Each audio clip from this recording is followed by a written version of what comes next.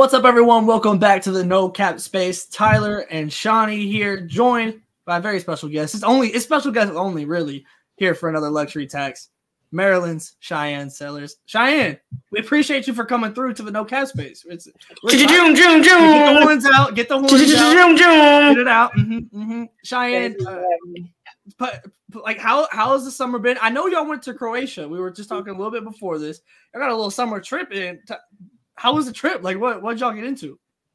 Yeah, it was really fun. We went over there. We played 2 games, and then we just spent the rest of the time just like exploring and seeing Croatia and how pretty it was. So that was pretty cool. What was the coolest thing that you got to see while y'all were out there? Honestly, the water was like the best part. We went on like this boat. We got to jump in the water. It was so nice. Yeah, sounds fire. So okay, because like everybody's getting to do these cool international trips. Like we saw USC and Notre Dame. They went to France. Like different teams going different places. Like, what's the basketball culture like overseas, and what have you been able to take from those type of experiences? I feel like it's just really physical. A lot of these girls are, playing against older women like their whole life. It's not like just specific age groups.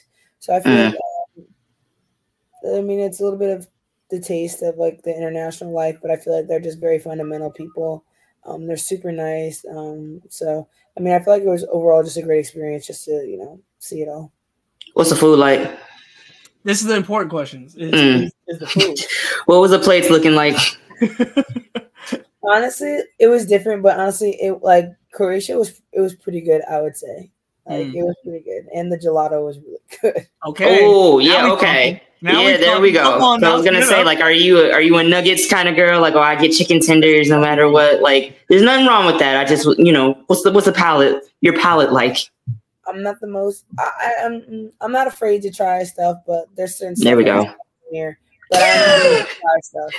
I feel you. Yeah, you're okay. Cool. Go ahead, Shawnee. No, so just kind of backing all the way up. You come from a basketball family, correct? Yes. And I'm gonna let you go ahead and explain what was going on in your household in terms of the hoops and how that influenced you getting into the game. Yeah, so my mom played all the way up through high school. They didn't have college women's basketball back then. And then my dad went to Ohio State in Wisconsin and then played in the NBA for a little bit. And then my 3 older sisters all played basketball growing up. 2 of them went to college for it. And, honestly, it was just basketball the entire time. I just followed my older sisters really. Like, my parents really never, like, pushed it, like, upon us to, like, play basketball, but it kind of just happened. So it was a really cool experience, and I just got to be around older kids and learn a lot really fast. Okay, because I did see a story where it was kind of like, a discussion in your household. Like, mom was like, no, they can play. And your dad was like, all right. Like, I don't want to, like, force the family business on them. So, like, how did they kind of manage that to where naturally all of their kids kind of just got into it? Like, what were they able to do to, like, foster a love for the game, but, like, you guys didn't feel like you were getting burnt out or overwhelmed by the sport, seeing that, like, your parents had lengthy careers? Yeah, I think just one of the biggest things my parents were like really big on is like, if you want to do it, that's fine. Like, love it and do it as much as you want. It didn't matter what you did. It could have been golf, hockey, whatever. But like, if you were going to start it, you had to finish it. You couldn't, like, you can't start in October and then want to quit in November when the season ends in April. You know what I'm saying? Like, if you were going to do it that season, then you had to do the whole season. Now, if you wanted to stop after that season, that was a different story. But, like, you couldn't do that. So I feel like that was, like, one of the biggest things of, like, do it if you love it. But if you don't love it, that's okay. You just have to figure something else out. Yeah, that's better than me. I had one soccer practice when I was a kid, and I realized I couldn't use my hands, and I quit on the spot. I wasn't feeling it. Yeah, I wasn't feeling soccer after just one. Oh, my gosh, Tyler. I don't even know if I made it through the whole practice, so you're better than me on that one. I am interested, though, like, when – obviously, like, in the household, you're balancing, okay, how do we handle basketball discourse almost in a way of like how we handle it. For you, was there like a moment or maybe like a year in school where you were like, okay, now I'm taking this serious. Like, I know I'm talented at it. Like, what was the moment kind of click for you where it turned into, yeah, I really do love this sport in this way? I think I honestly like always knew that I loved the sport. I feel like the moment like I realized like I was kind of like decent was like in like 7th grade. I remember like we were playing a school and I had like 30 points and like I was like, all the guys in my class and they were like, "How many points did you have? How many points did you have?" And I was like 30 and they're like, "No, you didn't. No, you didn't. You're lying. You're lying."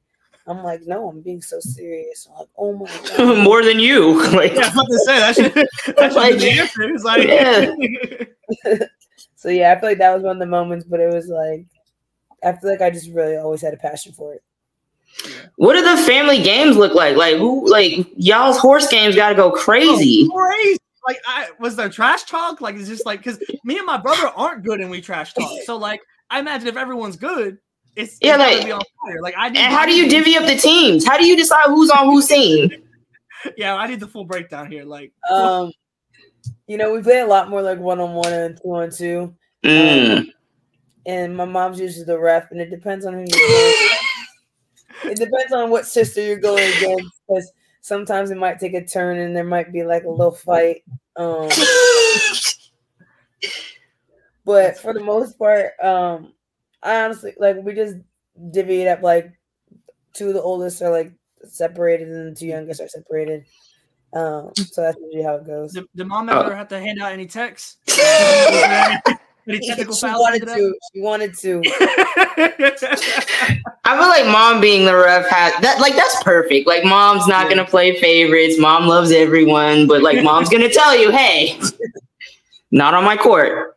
No, that's who's the best hooper. Go ahead and say it. Go ahead and say it. Nah. You tried it. I get it. Thanksgiving's coming up. You gotta go. Oh, I think that's so funny. I am interested though.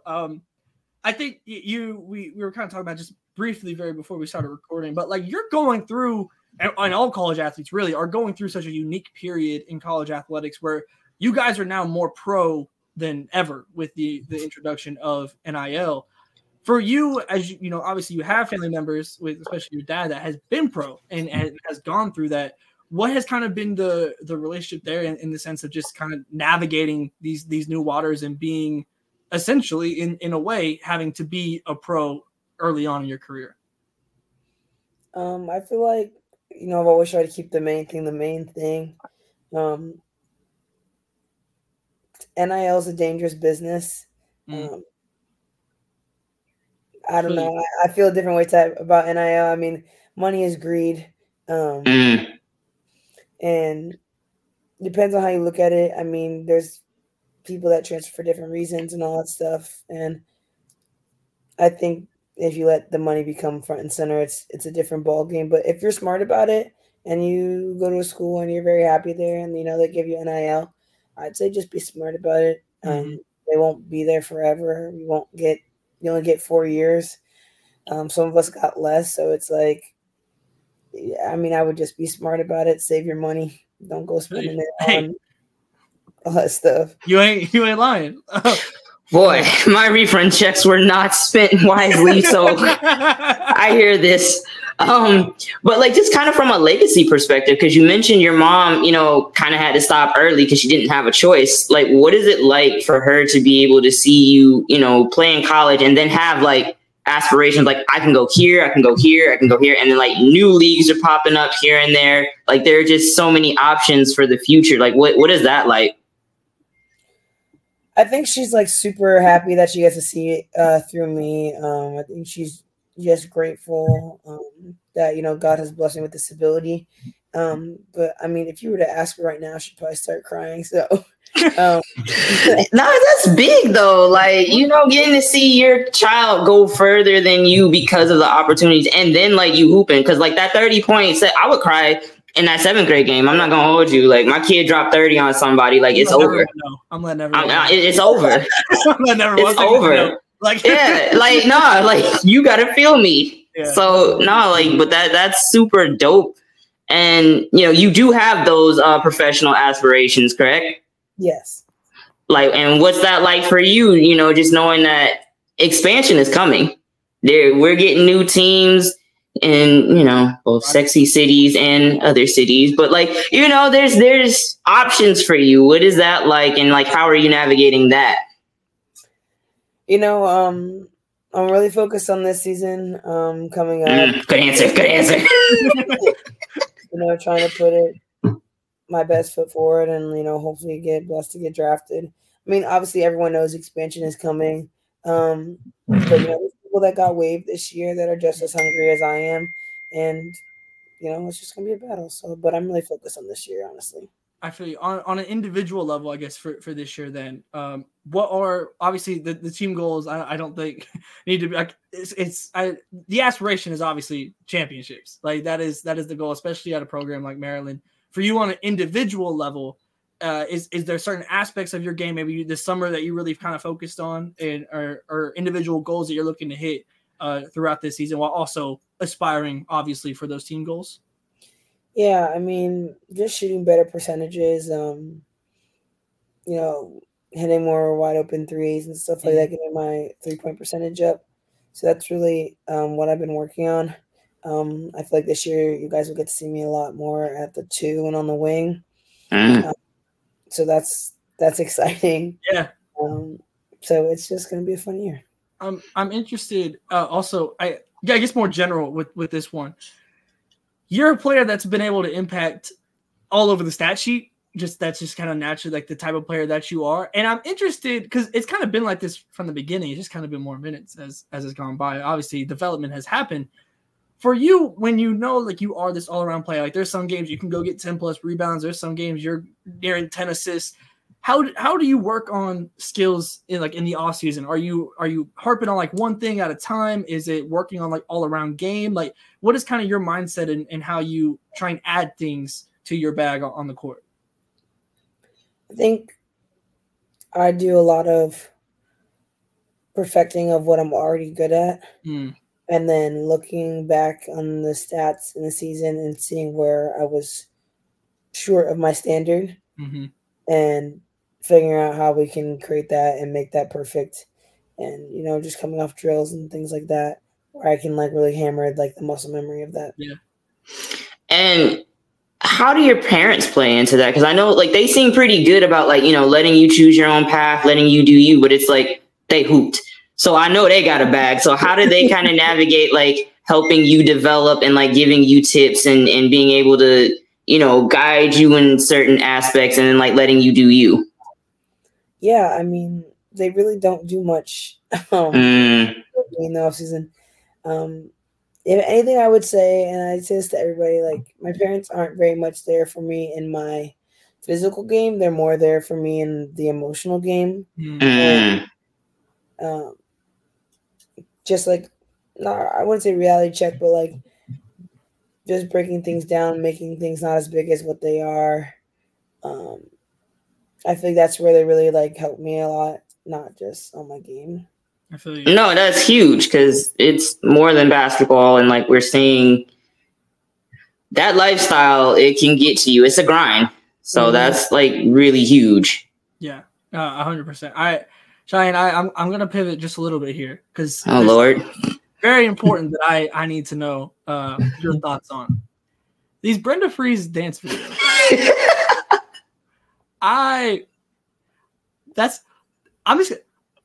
Here's the question. Right? Thoughts? Because those started popping up, and we can kind of. I'm interested in from your perspective on the portal aspect and everything. But just to begin with, the AI videos, like the first one that you saw, like what is going on with these AI videos? I need to know what the reaction for you and the team was seeing these all over social media. I feel like it was more like, dang, like I can't believe that. But you know, the fans loved them. The fans ate them up. So yeah. I mean, don't fix what's not broke. So. It was working. They were all over the place. Like so, it was doing what they were supposed to do. It was everywhere. Yeah. But she's pretty tapped in. So this wasn't like it's surprising that she did this. It's like, they've allowed her to have this technology. Right. Yeah. Because that one game, I forget, y'all had a big win, and she had her jacket off and was spinning it. Like, she gets turned up in a hurry. Yeah, no, she really does. do. Like, and I love it, to be honest. I thought it was hilarious. I was all for it. They really were everywhere. I am interested though, because obviously those coincided with transfer portals and new additions that were coming in. For you, how have you liked seeing how the new additions that have come in throughout this summer, how have they kind of been able to settle in? And how is the chemistry kind of growing as you guys have been able to get more time together as a team? You know, I'd say they have fit in perfect. I think the team chemistry is like out of this world. You know, obviously, like, we're not perfect right now. We're still working through a couple of kinks. But honestly, like, super impressed with like the way like these new kids came in, willing to learn, like, unlearn all these habits that they learned at the other school just to pick them up. And some of them are, you know, like 5th years or in their 4th year, like their true senior year. And that's tough when you've known something for 3 years, 2 years, and now you have to leave it all behind and pick up a new style. But I think we've done a really, really good job, and we have a chance to be really, really good. And speaking of new additions, you got some new friends in your conference. What's the thoughts on that? And like, how do you prepare, you know, for those new teams and kind of the styles they're going to be bringing? Yeah, I think that the Big Ten is the best conference in the country. Say it. I mean, I'm an SEC girl, but like, say it anyway. Like, I like that. Rep yours.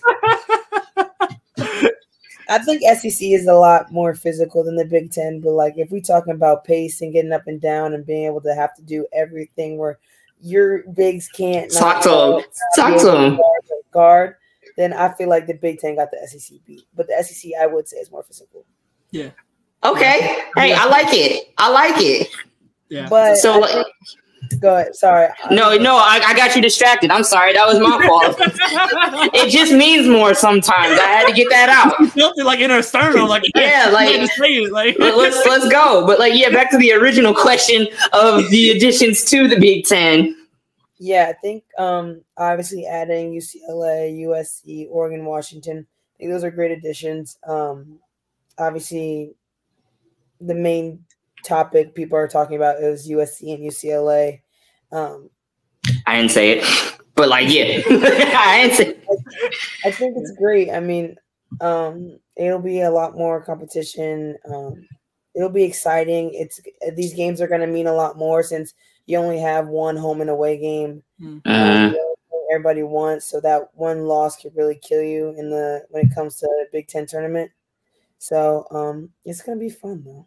Yeah, I can't wait. That Big Ten tournament is going to be crazy. By the time we get to that point of the season, like, and everyone's fully, man, yeah, I'm ready. That's some real hoops. I'm getting excited already. I can't wait. Like, are you kind of excited for like the trap? Like, now we get to go to the West Coast sometimes. We get to, But LA. So like, yeah. Like there's pros and cons to it. I mean, no disrespect to, the Big Ten states. But like going to California versus Nebraska, like yeah. Unfortunately, I don't get to go to LA this year. They both come to us. To Washington and Oregon. So that'll be fun. I've been to Washington before, so it'll be cool. But I'm excited for everybody else to get to travel. I'm praying for them because I think they have to play on Fridays and Sundays. Oh, yeah. Pac-12 days. The old Pac-12 days. Yeah, so I think, it'll be fun. I mean, yeah. Don't worry. You'll get to go to LA when you're in the W. So we'll hopefully. we'll get that in time. Yeah. Like, see, it's all good. Shyanne, we don't want to take up too much of your time, but I did my last one personally, and Shyanne, you're welcome. Follow whatever else you got. But for me, I'm just interested because obviously we mentioned the new pieces, but also there's pieces like you that have been around at Maryland, and the standards at Maryland have been high for a minute now. I guess for me, I'm just interested from your perspective. What should fans be expecting from this team specifically that might be different from other teams, whether it be a mentality, a play style? I know you mentioned being more on the perimeter on an individual level. What should fans kind of be expecting to see from this team this season in just kind of a general sense? I think us getting back to like playing fast-paced basketball. Honestly, truthfully, you can see a lot more rebounding.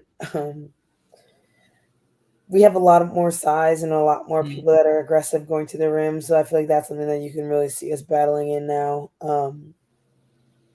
I feel like those are really the two main things. I feel like maybe a little bit more consistent on the outside and on the inside, a lot more post presence. So I feel like those are like really the top three things I would say that you might be able to see that's a little bit different from last year. Okay, so this one is it's kind of a fun one if you'd like to answer it. But we got your welcome to the Shyanne Sellers show when you dropped 30 in the 7th grade. What was your welcome to college basketball moment? Was it like, oh, this campus is actually pretty big, you got lost, or like was it at a practice? Like, what was one where you're like, dang, yeah, I'm at the next level? Yeah, it was practice. I was guarding Ashley Wusu. Oh, yeah, that'll do it.